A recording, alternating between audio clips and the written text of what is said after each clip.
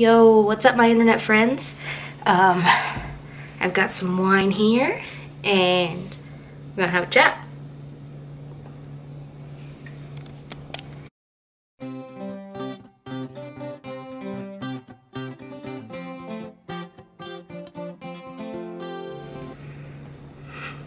Today I'm going to be talking about just like crazy and funny interactions I've had with the public to me and my service dog, who is currently asleep right now, so I'm going to let her nap.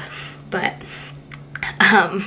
my first story comes from my trip to Disney World when I was with another handler, and we're walking down the sidewalk or the path, and Tarzan and his handler are coming towards us, and he starts pointing at me and saying, "She can't see, she can't see."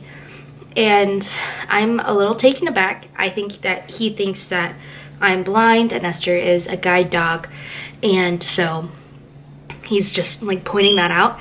And I looked down and I realized that the headband with Minnie Mouse ears that my dog was wearing had fallen in front of her face. And in typical Esther fashion, she didn't say anything. Like, she just kept walking, and I was looking up because Tarzan's coming, and so I didn't notice it, but he was saying that my dog can't see because her headband had fallen. And that was just really funny because I was so offended at first. I would be like, even if I was blind, like, I would be really upset someone just like yelling that out, you know what I mean? But that was just a simple, funny encounter when I was with my friend at Disney World. What's next? I have my phone that has notes. Oh, okay. So, next story. This isn't like a direct interaction with the public, but my dog is 75% lab and 25% poodle. So she's kind of like a lab that's stretched out. And she's not skinny anymore, but she used to be really skinny, especially as a puppy. And in her teenage awkward years, her legs were so long. But she was perfectly healthy. She had regular vet visits, and, you know, was weighed, and she's perfectly healthy. And one day I get a call from a police officer, and he says, like, "Hey, are you home? Can I come by?" And I was like, "Yeah, sure, I guess. Am I in trouble?" And he was like, "Well, I guess we'll see." And I was like, "What? Like, I haven't done anything like illegal."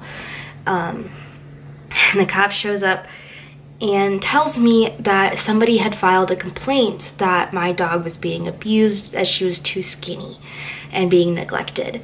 And so he knocks on the door, and of course Esther's at the door, like, you know, full body wiggles, so excited to see him, you know, full of energy, super shiny coat, just happy. And he was like, "Yeah, this dog is happy, this dog's fine. Like, if we get a complaint, we have to investigate." And he asked me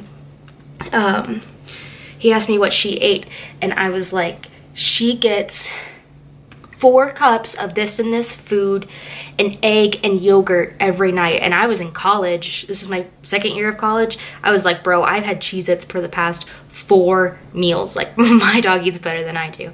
And he just laughed and was like, yeah, like, this dog is fine. Like, again, we just have to investigate. But still, like, somebody called the cops on me because my dog was too skinny. And I kind of understand, because she does look like a lab, but she's not a lab. She's a lab and poodle mix. So she's skinny for a lab, but she's not a lab.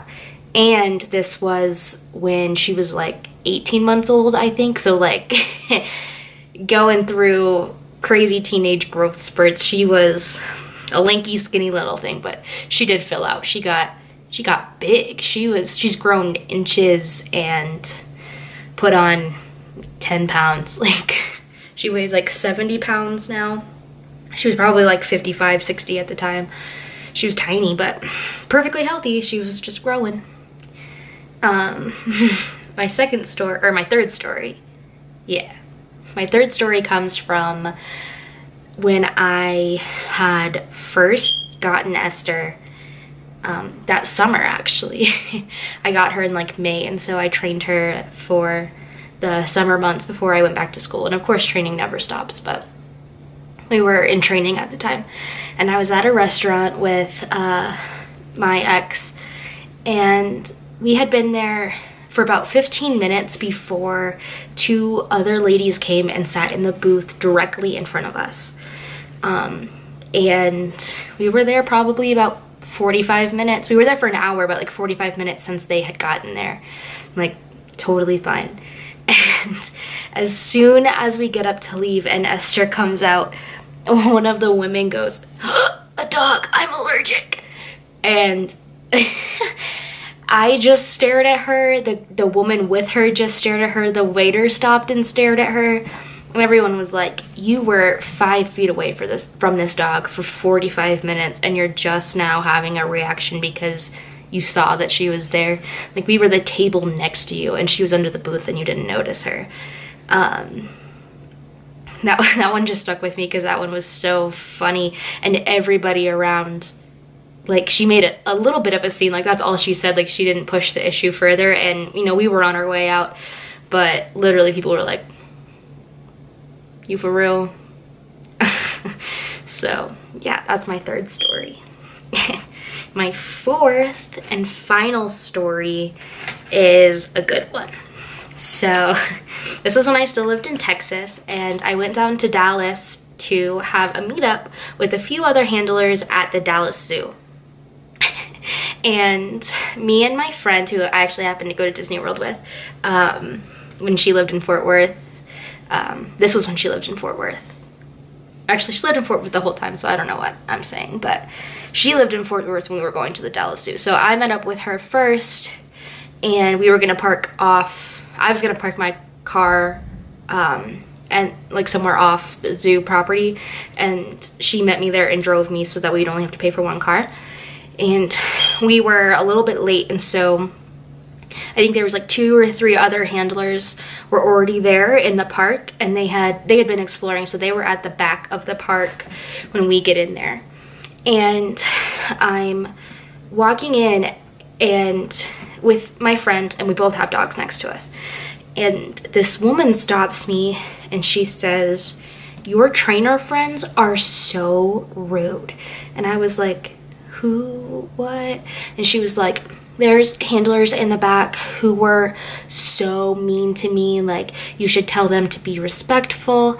And I kind of, this was a while ago, so I don't exactly remember what I said, but I remember saying, like, one, just because I have a service dog doesn't mean I'm associated with them. Because I had no idea who she was talking about. It turned out that she ended up being right about that it was our handler friends, but that was pure coincidence. Like, there was nothing to indicate that just because I had a service dog that I was in any way in relationship with the people who also had a service dog in the park, because we weren't the only service dogs. There was nothing to say that we were with them.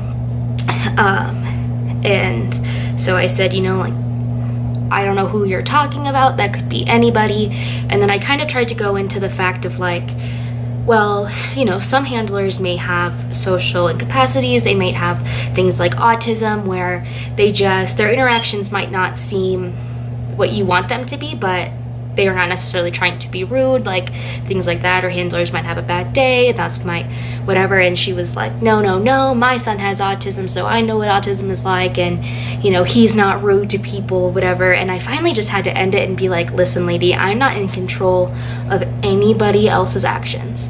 Like, I didn't say anything rude to you, my friend didn't say anything rude to you, why are you yelling at me?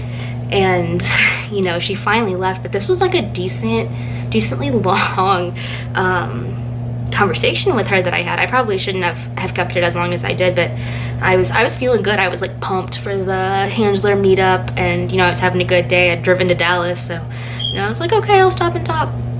Whatever, we make it. She finally leaves and we walk back to the back of the zoo, and me and my friend were both like, what did you say? And they're like, what are you talking about? And I was like, this lady stopped me and said that these trainers in the park were so rude. Was that you? And they just busted out laughing, and one of my friends was like, yeah, so this lady walked by and she said nice shoes about the dogs. And oh no, she said, oh, they're wearing shoes. And one of the replies, oh, you're wearing shoes. And apparently that's what they had said. That was so rude that she had gotten so irate about. And so now I call that friend Rude Shoes. So that's how one of my friends got the name Rude Shoes, because it was rude to this lady who saw me later and took it out on me. But yeah, those are my 4 stories for now. The cop, Tarzan, Rude Shoes, and the lady at the table. Those are like the only ones I can think of off the top of my head right now, but those have been my crazy interactions with my service dog in public.